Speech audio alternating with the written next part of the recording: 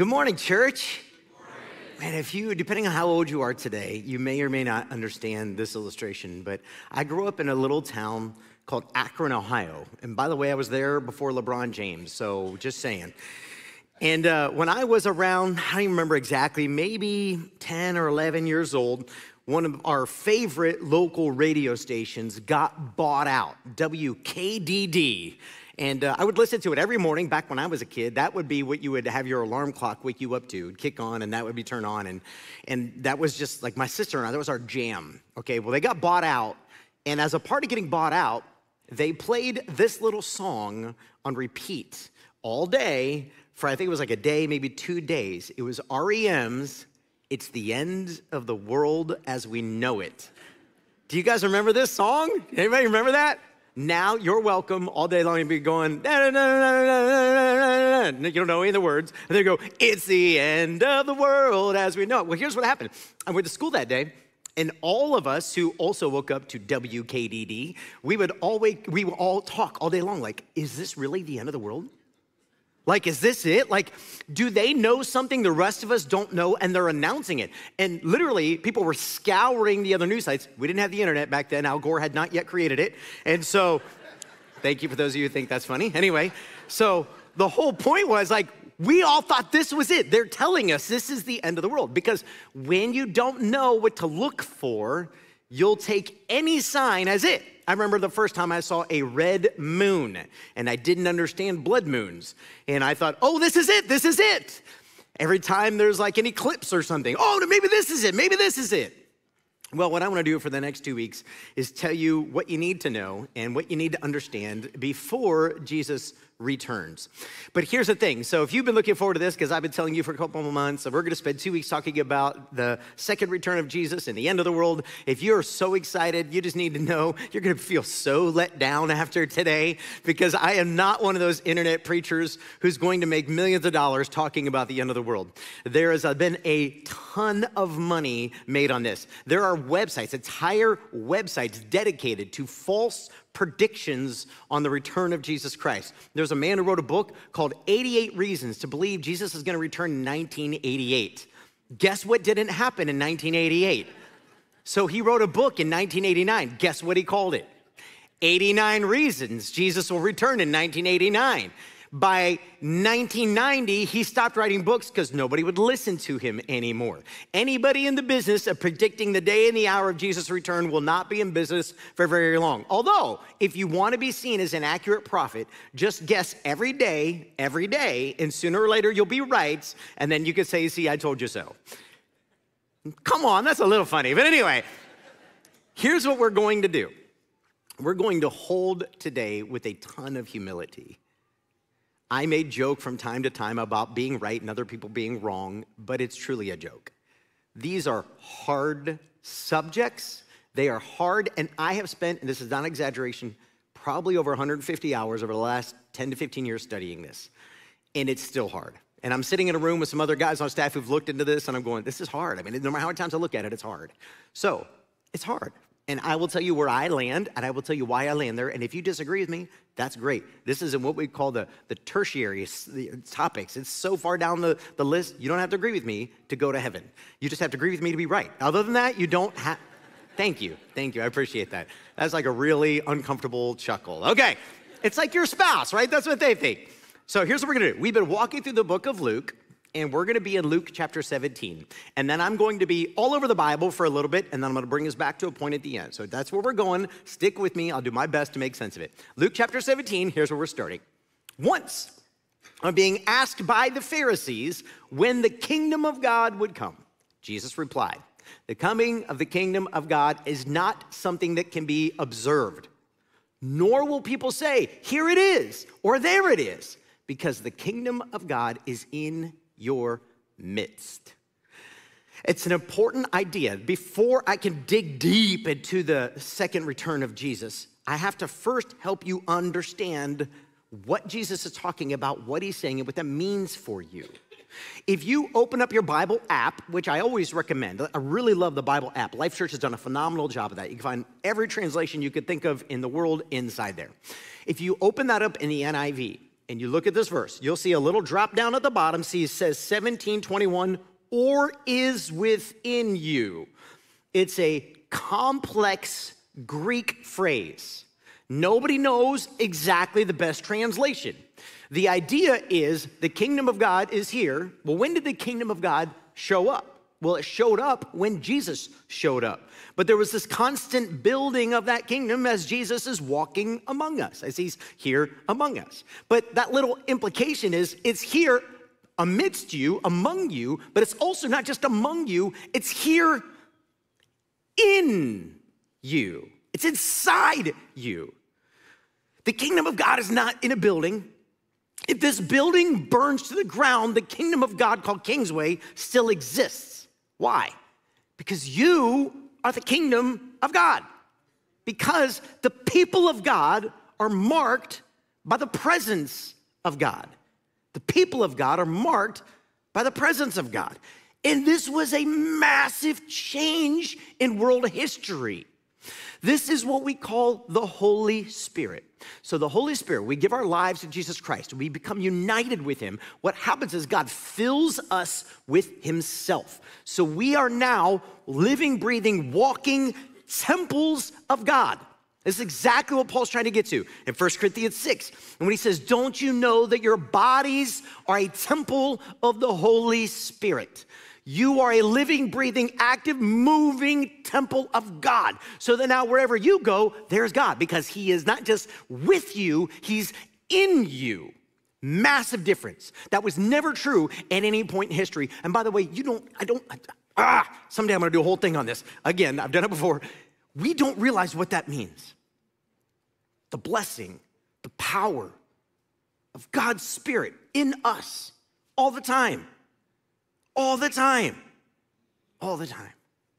That's what Peter's trying to get to, 1 Peter 2:5, when he says, and you also, like living stones, are being built into a spiritual house to be a holy priesthood, offering spiritual sacrifices acceptable to God through Jesus Christ. And see, you've maybe heard that passage before. You're like, yeah, that sounds like a lot of Bible words. What does he mean? Well, let me show you what he means. So here's a picture of modern day Jerusalem. And you'll notice in this picture, that big gold thing, hang on to that. We'll come back to that in a minute. But if you go directly below that big gold thing and to the right, see those big stones there? That's actually the western wall of what was the Temple Mount. Here's a picture of me in Israel standing in front of it with my black golfing hat on, and I actually look like one of the Jewish men walking around, but that was an accident as it happened that day. You could see a man there covered in his prayer shawl. He is praying. This is called the Wailing Wall. If you see that hole in the wall behind me, I have a zoomed in picture, but you get it. There are all kinds of little pieces of paper stuck inside that crack in the wall, because many Jewish people today are praying for God to rebuild and restore the temple. And so they pray on pieces of paper and they stick them in there, and every day they clear these out and it starts over. And day after day after day after day after day, these Jewish people come to this wall, because this is the wall where the temple used to stand. And this is what Peter's referring to when he says, you like living stones are being built into a spiritual house. The whole idea is you as an individual are now the temple of the presence of God. This is so critical, because when we read many what we consider to be end times texts in the Bible, we read them through a very 21st century Americanized view that interprets everything through the lens of some future date when Jesus is going to return, instead of a future date that already occurred somewhere in history. And before you freak out, I do believe Jesus is going to return one day. Jesus was speaking prophetically. But he was speaking prophetically about something that was about to happen, not something that would happen at the end of time. And I know that's confusing because of books like the Left Behind series. Most of us don't have any context for the end of the world outside of R.E.M. song. We see a couple cataclysmic movies, and so we think, what's it gonna be like? Is it gonna be nuclear war or helicopters? What's going to happen? And we don't know history very well. Most of us don't. We don't know our Bibles super well, and so we don't know how to marry those two things. And because there is a, a vein of Christianity that interprets these different than me. And look, at the end of the time, we might find out Matt was totally wrong, and that'd be okay on this subject for me to be wrong, because it's not a theology issue, it's an interpretation issue. But I'm telling you where I land because we've heard something. It's been popularized. We've made movies about it because it sells a lot of books. And so it's what's in our heads. All four passages that I have kind of showed you want to look at today, Luke 17, Luke 19, Luke 21, Matthew 24, and Mark 13.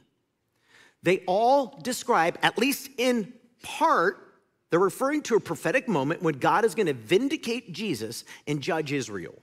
Both pieces of that are critical to understand what's happening. Vindicate Jesus, judge Israel. The reason I say vindicate Jesus, first of all, in order for him to be a prophet, which he is that and so much more, in order to be a prophet, his prophecies must come true. Sometimes prophecies take a long time before they come true. Isaiah prophesied 700 years before Jesus, but he had a number of prophecies that came true of Jesus. So just because a prophet says something and then dies doesn't mean he's wrong. A prophet has to be right, though, in what he says. So, for number one, it's going to vindicate him because not only that, but it's going to vindicate everything he said about who he was, he has to be right about also.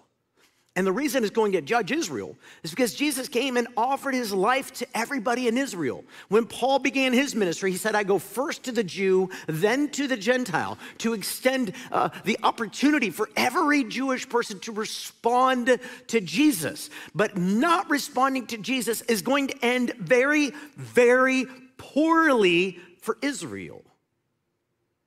Because God did judge them. Now, let me show you some of these texts. I'll explain it a little bit more. I hope to put the bow on it and make sense of it so you can walk away. You don't have to be a scholar. You just have to get some of these big handles in place. Let's look at some of these texts. Again, Luke 17, Luke 19, Luke 21, Matthew 24, Mark 13. Now you're opening your Bible and reading them all. Here we go. If you, even you, I'm going to wait till they go to the next slide. Catch up to me here. Oh, wait. Go back one. I'm sorry. Did I jump ahead of myself? Go back one for me. I'm looking at this. Yeah, sorry. Some of the Pharisees in the crowd said to Jesus, Teacher, rebuke your disciples. I tell you, he replied, if they keep quiet, the stones will cry out. Interesting, right? So here, Luke 19, what Jesus is talking about, he's saying to them, look, if my disciples keep quiet, the stones will cry out. Isn't that interesting in light of that he's now saying we who follow Jesus are the stones? Then he goes on and he says, as he approached Jerusalem and he saw the city, he wept over it. And he said, if you, the people in the city, if you had only known on this day what would bring you peace, but now it's hidden from your eyes.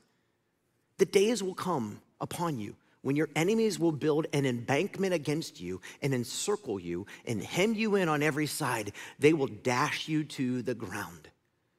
You and the children within your walls. They will not leave one stone on another because you did not recognize the time of God's coming to you. You read that and you go, whoa, it's going to be bad at the end. Well, it is, but he's not referring to a date yet in the future for us. He's referring to a date that is in the future for him. Let me show you again, Luke 21. Some of his disciples were remarking about how the temple was adorned with beautiful stones and with gifts dedicated to God. But Jesus said, as for what you see here, the time will come when not one stone will be left on another. Every one of them will be thrown down. Again, Matthew 24.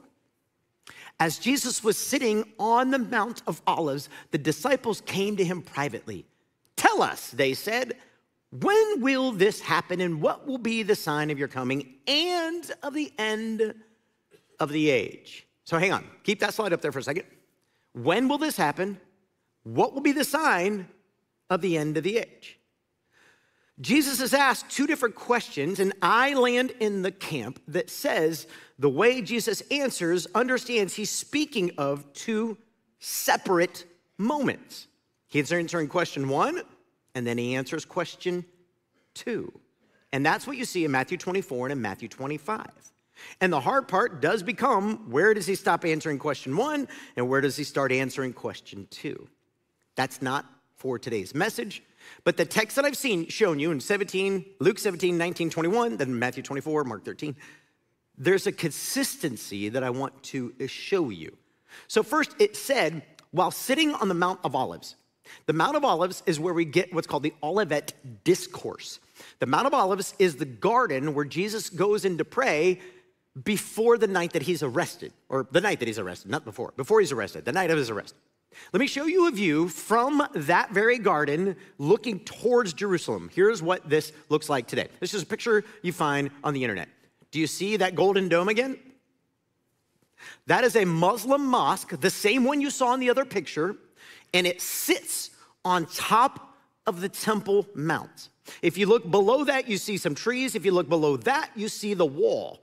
That is a rebuilt, or some of it's ancient, but rebuilt and ancient version of the wall that surrounded Jerusalem. You can go ahead and come back off that picture. That's what Jesus was looking at, except for where that golden dome was, at the time, was the temple. I don't think I have enough time to get you to buy into what I'm about to say in a way that makes sense. But the Jewish people, their hope was in their temple, because the temple was the house of God. The temple was the place that they gathered for worship, and the sacrifices were made, and the priests and the high priests mediated between God and man there. The reason we know that we're going to win everything is because God is with us. God is in us. And what they mean by that is not in us in the way that we mean. They mean in this building. Jesus goes on in Mark 13, and I'm just pulling passages to show you how it's all similar.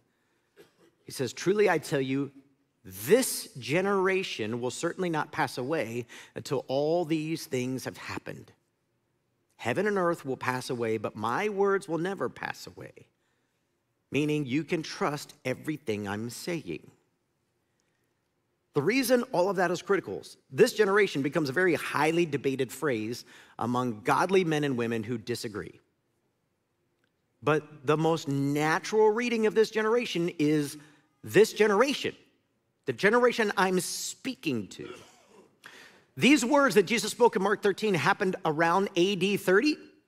A generation in Jesus' day was 40 years. 40 years is a generation, hence why the Israelites wandered in the desert in Exodus for 40 years. In 70 AD, after, depending on exactly how you count it, after a 7-year war, there was a 3.5-year intensity to it where Rome came and surrounded the city, literally laid siege to Jerusalem. This is called the First Roman-Jewish War. Some people say Jewish-Roman War. It was an intense battle like you have never seen. The Romans built a wall around the wall to trap the Jews inside. They cut off all access to resources, even though the Jews had some underground water that the Romans didn't know about. It took a long time for them to figure that out so they could keep getting resources. Things got so bad in the city, I don't even know how to describe it. Without going into graphic detail, parents ate their own children. This is all in history, guys. I didn't make this up. It's worse than any movie you could think of. It makes sense then in places like Daniel 9 and others, even Matthew 24, that Jesus talks about a suffering that is unlike anything the world has ever seen or will know since then. It was bad. It was really bad. But here's what's really fascinating. Historians actually record. These are non-Christian historians, which means there wasn't a motive for you can't say the Christian authors had a reason to write this. Non-Christian authors actually record when the Christians who had heard all these things Jesus was saying, when they saw Rome surrounding the city, they believed it. And they got out of there. Luke 17:22. Then he said to his disciples, the time is coming when you will long to see one of the days of the Son of Man, but you will not see it. So this is where, coming back for just a second, The Jews at Jesus' day believed Jesus. They believed that he was returning. They believed everything he said was actually going to happen. And so they listened to him. And when they saw Rome surrounding the city, they got out of there. So the Jews became judged, but the Christians believed Jesus and were saved. This is why Jesus wept over Jerusalem and said, I've longed to gather you like a mother hen gathers her chicks. I've longed to protect you. I've longed to keep you safe, but you wouldn't trust me. You wouldn't listen to me. You didn't believe me. I could have saved you. And now Jesus is coming back to Luke 17. Now Jesus is telling them, there's a day that's coming, though, that I'm not going to be here anymore, and you're going to long to see me. You're going to long to know me. You're going to long for that. Verse 23, he says, people will tell you, there he is, or here he is. Do not go running after them. Don't go. In this time frame, from the time the war began, it depends, you count whether it's 63 or 66, depending on which part of the war you're counting as the beginning of the war. From that time, there are so many messiahs who rose up. Tons of them. Google this later if you don't believe me. It's all there for you to see. History records all this. They aren't real messiahs. They're false messiahs. And what they're saying to the Jews is, if you follow me, I will lead you to victory over Rome. Because they were looking for a king who would overthrow the powers that be. But remember, the kingdom isn't out there. The kingdom is in here. Jesus goes on, he says, for the Son of Man in his day will be like lightning, which flashes and lights up the sky from one end to the other. But first he must suffer many things and be rejected by this generation. 26, just as it was in the days of Noah, so also it will be in the days of the Son of Man. People were eating and drinking, marrying and being given in marriage up to the day Noah entered the ark. Then the flood came and destroyed them all. It was the same in the days of Lot.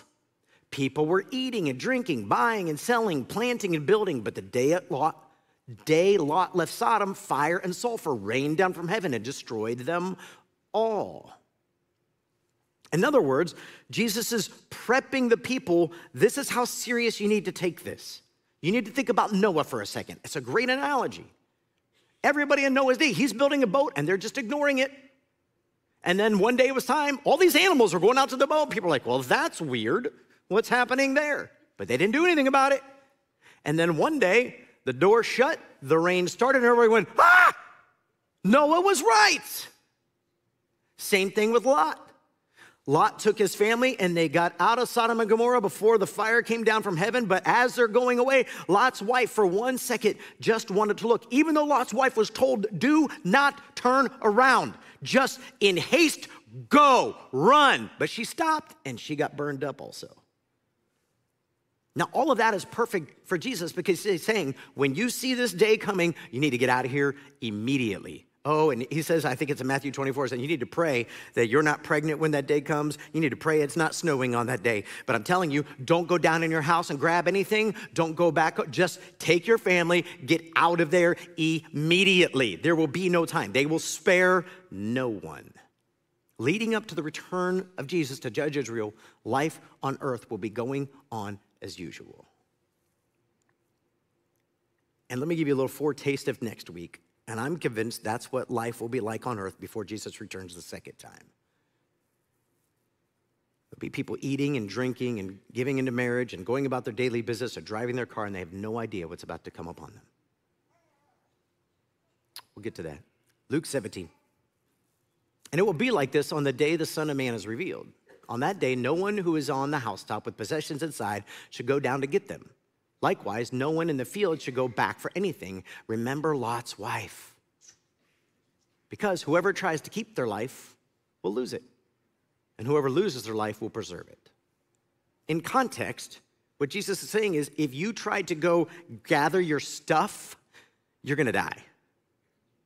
It's going to be over. You're not going to have time for that. When you see these things happening, get out of Jerusalem. And that's exactly what happened. In fact, he goes on, I tell you, on that night, two people will be in one bed. One will be taken and the other left. Two women will be grinding grain together. One will be taken and the other left. I wish we'd all been ready. So you have to be around in the 70s, be a Jesus freak for the 70s to get that one. All right. Or DC Talk again in the 90s. Either way. Okay, so I land in the camp. And listen, I humbly land in the camp. It says this verse is not necessarily talking about the second return of Jesus in that sense. It's talking about 70 AD. Now, is it possible Matt Nicholson is wrong? Absolutely. It's happened one time before. Probably is gonna happen again. And as I've told you before, the one time I was wrong, it's actually I was right, but I thought I was wrong, so I was wrong. And so, maybe one day. Okay, in all seriousness, I land in this camp, not because I don't believe Jesus is coming back. I do believe Jesus is coming back. But I don't believe that's what this passage is referring to when it says it. I want you to get that. I'm going to quote a guy named John Whitaker. I'd like to have him out here someday to teach us. He's great. He's got a great podcast. It's basically Bible college teaching, very quick. He calls it Blue Jeans Theology because he wants to do deep, heady theology for everyday people. And if you go to the podcast, any podcast store, whether Apple or Google or whatever, you'll find he's got 30, 40 minutes on every single one of these texts. It's really good stuff. He says this: followers of Jesus fled Jerusalem before its siege by the Romans and its destruction. The records of history show that there were no Christians in Jerusalem at that time because they took Jesus' words to heart. In other words that he said, and when they saw what was happening, they said, "We're out of here," and they fled the city. You're like, this is a great history lesson, man. I don't care. I know. Stick with me, and I'll give you a nugget before we really get into the fun stuff next week. So Luke 17:37, "Where, Lord?" they asked. And he replied, "Where there is a dead body, there the vultures will gather." Okay, so there's two ways I think to best look at this text of what Jesus is saying. First of all, where do vultures gather? Where something is dead. Okay, so that seems to fit. What Jesus then, if that is the best interpretation, what Jesus is saying is, where something is dying, that's where you're gonna see vultures. So they're saying, where is this gonna happen? What he's saying, where is there something dead? I mean, he's been preaching against putting your faith in the Pharisees and in the rabbis and in their teachings. He's been calling everybody to faith in himself. And he's saying, life is found in me, death is found over here. Follow me, find life. Follow them, find death. If that's the best interpretation, he's saying, you're gonna find this where there's death. What do I keep saying where death is? It's right here. It's right here. It's not me, find life. The problem is, the word vulture is just a Greek word that refers to big birds of prey.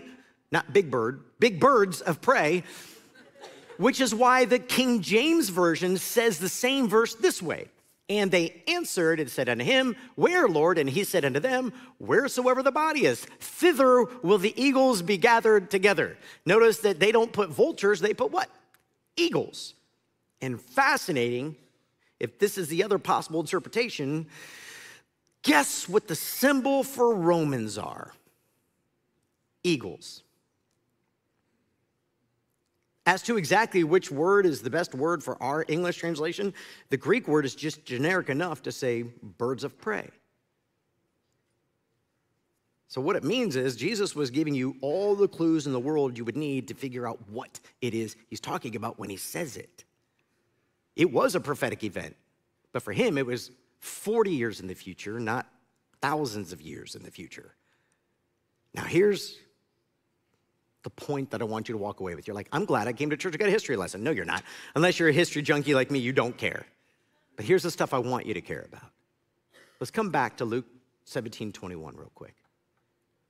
Jesus says, the kingdom of God is in your midst, or remember, is within you. Whatever exactly the end times is going to look like. If there is yet to be a man of lawlessness or an antichrist to be revealed, if AI is going to create some sort of thing and allow this man to take over the world, if nuclear war is on the brink of breaking out between Russia or China and the United States,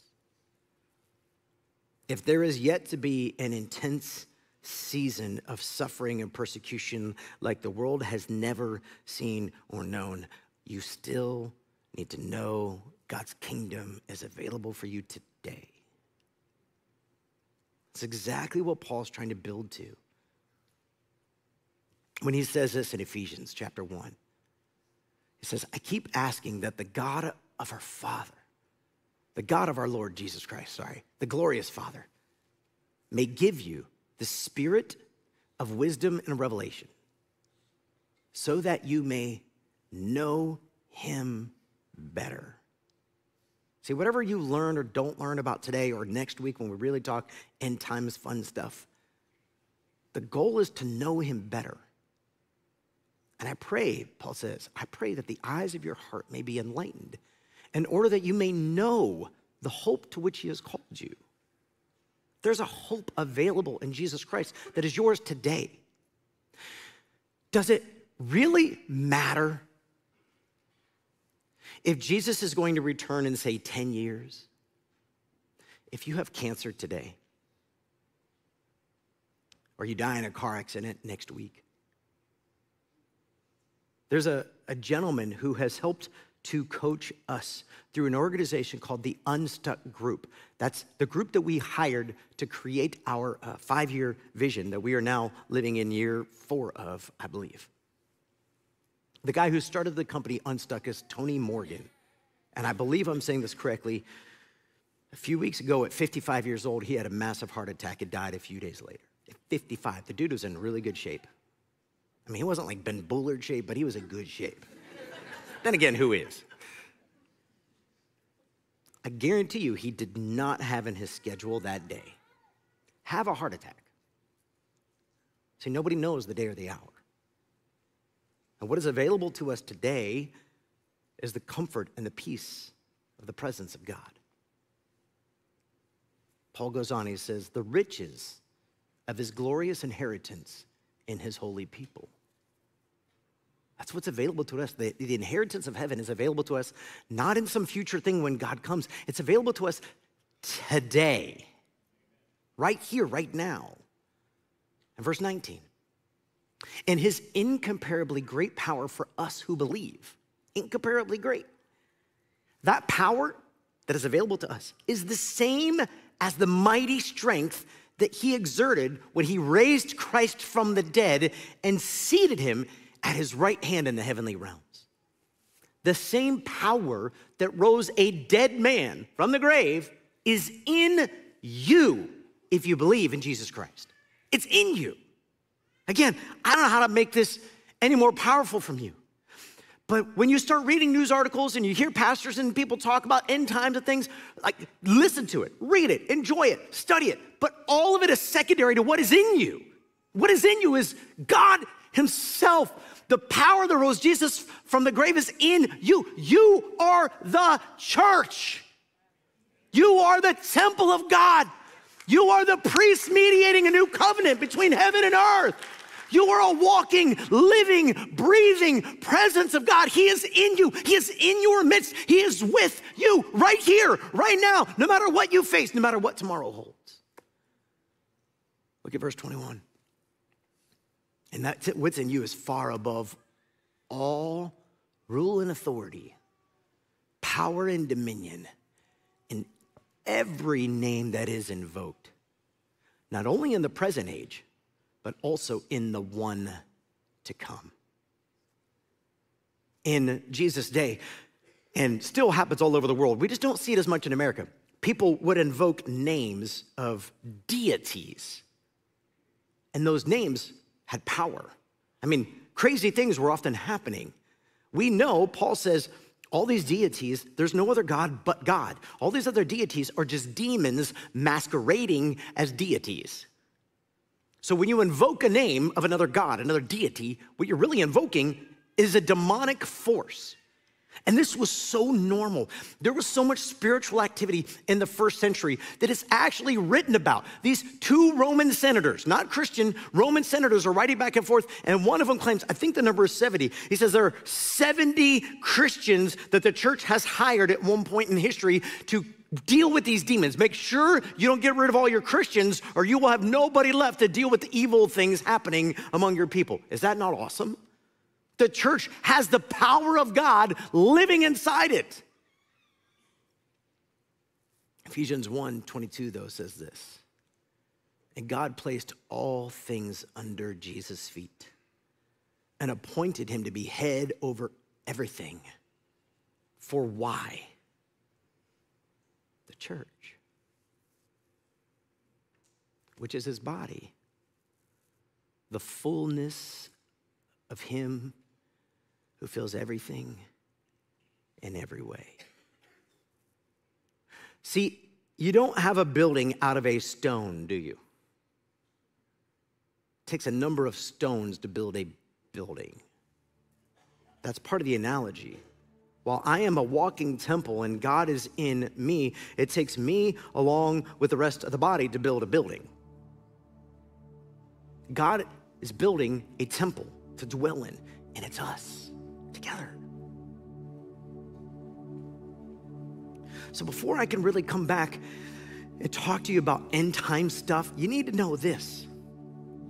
God is right here, right now. The hope of heaven is yours right here, right now. The peace that is in heaven, it could be inside you right here, right now. The hope of a future eternity that's coming, yes, it's solidified right here, right now in this thing called the church. This lie that is out there today, I don't need to be engaged in the church. I'll just stay home and watch church. It is a lie from the pits of hell.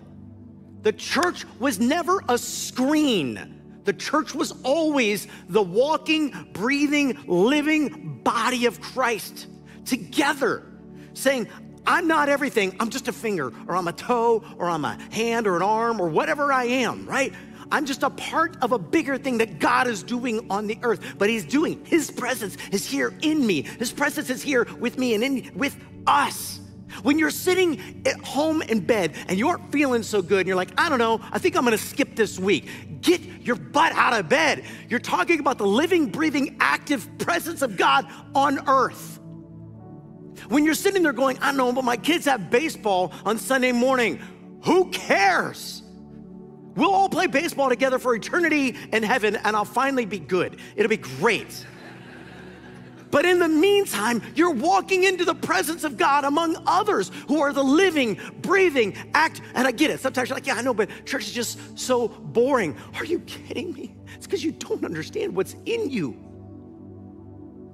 We may not always put on a great show. You might sometimes have to have a long history lesson. But it's the presence of heaven, the power of heaven, the wisdom and the knowledge and the beauty and the glory of heaven. It's here in you and right here, right now. Like, don't take this for granted. Look forward to it. Be like, I get to go be a part of heaven today. It's already the kingdom of the already and the not yet. It's mine. It's not all mine. One day in heaven, evil will be removed. One day in heaven, all tears will be wiped away. One day in heaven, there'll be reconciliation between that which is broken. One day in heaven, the demons will be cast out. But one day in heaven, so will everybody who never received Jesus on earth. That's why I'm calling on you to consider end times. To think about your life and how brief that it is. And say, God, what do I need to do with today, with this moment, to bring heaven to earth? And as you're doing that, look, at any point, if you're watching at home online, you're here right now, you could text the word CONNECT, CONNECT, to the number 317-565-4911. Or if you're here in this room, when we leave today, you can go outside these doors, go to our Connect Hub and say, I need to quit playing games with God. I need to quit dating him and I need to marry him. What do I do next? And I'd love to help you. For the rest of us, we're gonna sing. And here's what I want you to have in your mind. We're gonna sing a new song today that we're gonna add into our worship services. So today's like the day you're gonna learn it. And that's okay that you won't know it yet. But here's what I want you to picture as you're singing this song. I want you to picture it's the last day. And Jesus has returned and he's called all of us, dead and alive, to join him. And there's a heavenly throne room. And God the Father and Jesus the Son are seated on their throne. And there's this beautiful bow of light over top. And the elders have laid down their crowns before him and knelt before him. And the angels, thrones upon thrones of angels, so many multitudes, you can't even count them all. They're all singing with this loud voice. and they're crying out, holy, holy, holy is the Lord God Almighty, who was and is to come. And I want you to think for a minute, how are you gonna feel in that moment? How are you gonna feel in the presence of all that power and all that holiness? How are you gonna feel? And if there's any guilt, if there's any shame, if there's anything in your conscience that's not clean, then I want you to cast it down and give it to him right now. Because Romans chapter 8 verse 1 says, there is therefore now no condemnation for those who are in Christ Jesus our Lord. So if you need to be in Christ Jesus, then get your act together and get in Christ Jesus. But stand there with hands held high, saying, he alone is holy. Let's all stand, I'll pray and we'll sing.